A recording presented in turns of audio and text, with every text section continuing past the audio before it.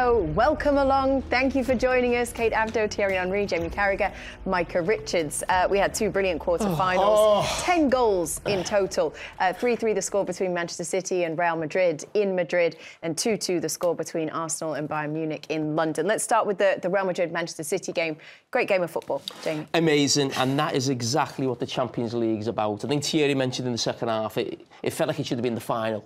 You know, we probably are looking at the two best teams, I would say, in the competition. The history of Real Madrid, Manchester City, the champions at the moment, and that was just a privilege to watch, and I can't wait for the second leg, which we may be...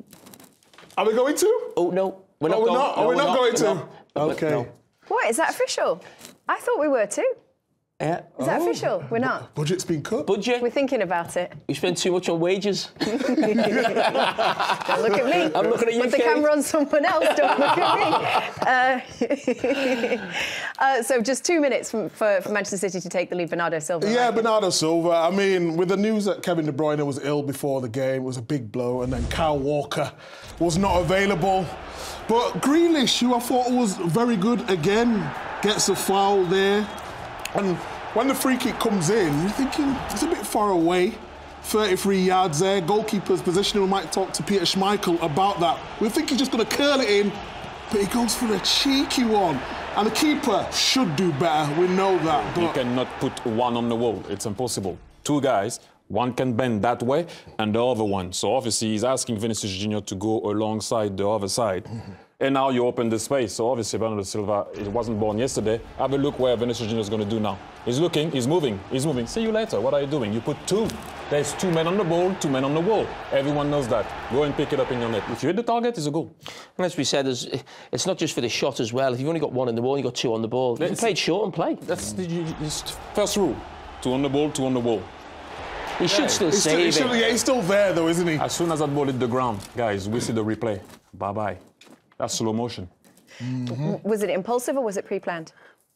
No, that's what you do. You put the ball down, you take it or I take it. Let me see what they do. OK, you look. One man on the wall, you don't respect us. OK, no problem. You moved. Gee, so what are we doing? Did you score a free kick in where the goalkeeper wasn't ready? It wasn't exactly like that. Yes, I remember. Did you put something down and take it really quickly? And the goalkeeper... Chelsea and Villa did, yeah. OK. Yeah. It's just you need to wait to see what they're giving you. So I'm playing Man City's Grealish and a left-footed player. You have to put two because he can bend. He won't be able to bend here. This is why he asked Vinicius Junior to go alone. But then what do you do with the left footer? So even if you practice them in training, say, a couple of days before, you would still wait? I'm talking about you yourself. If you take it. Yeah. Yeah, that's why you have two. You have two to make them think that, you know, you might do something. But we go back to the very basics of it.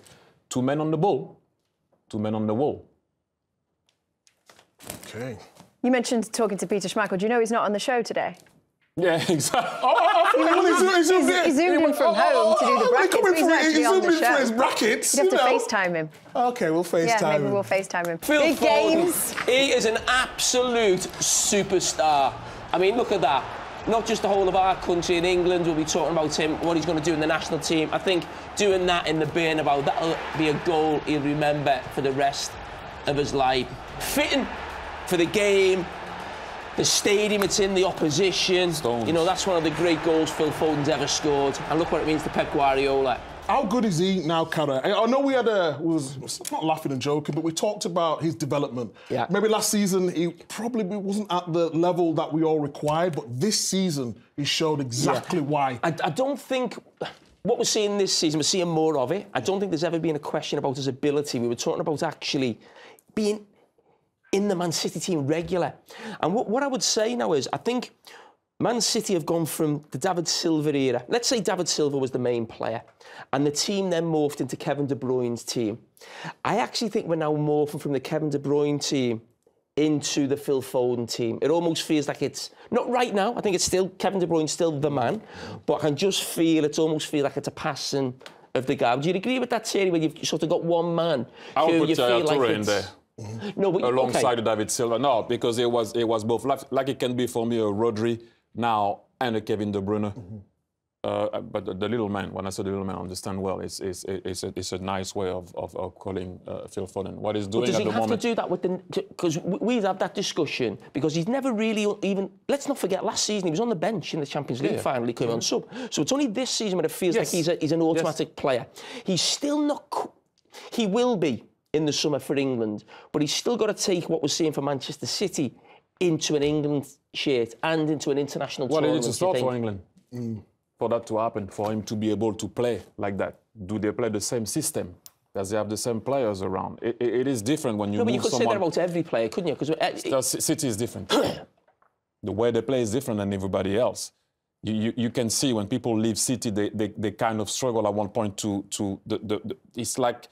it's a different type of football. Exactly. So Phil Foden, I think, at times struggle when you have to go and play for England because he knows exactly what he has to do. But what I would say about Phil Foden this year is that when Haaland doesn't show or Kevin De Bruyne is injured, now he put that team on his shoulder. Now we can start to talk about world class. We can start to talk about world class because you put your team on your shoulders. And that's what he's been doing. You play for some great French teams. We're thinking about England in the summer, and we've got Bellingham and Foden. And there's a debate about how you get them both in the team. So you've had similar situations with France where you maybe had like Djorkaeff and Zidane, two sort of great players that you're trying to fit in. Is it possible to get them both in the team? Yes, it is. I do believe so. But I'm not here sitting to tell Gareth Southgate what he has to do, but they can play together. Foden plays with De Bruyne.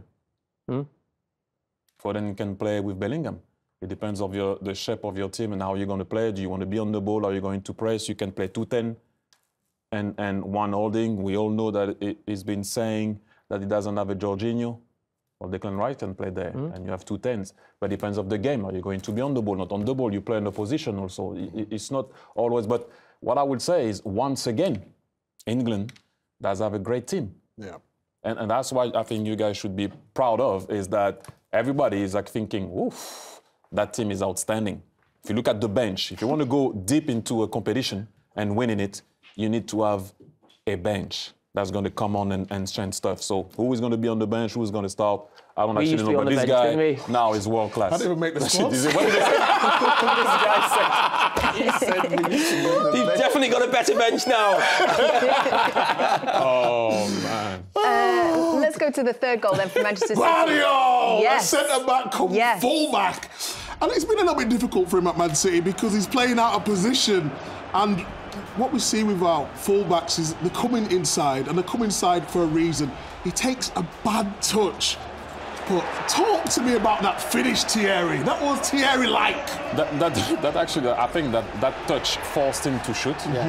And then when you don't have to think, he just went through it. And when you know what, I might as well. Then next thing you know, it's a goal. I mean, if he takes a good touch, he doesn't shoot. I don't think he would have tried to pass and go back, but you know, at times it's the reaction and what you do with it.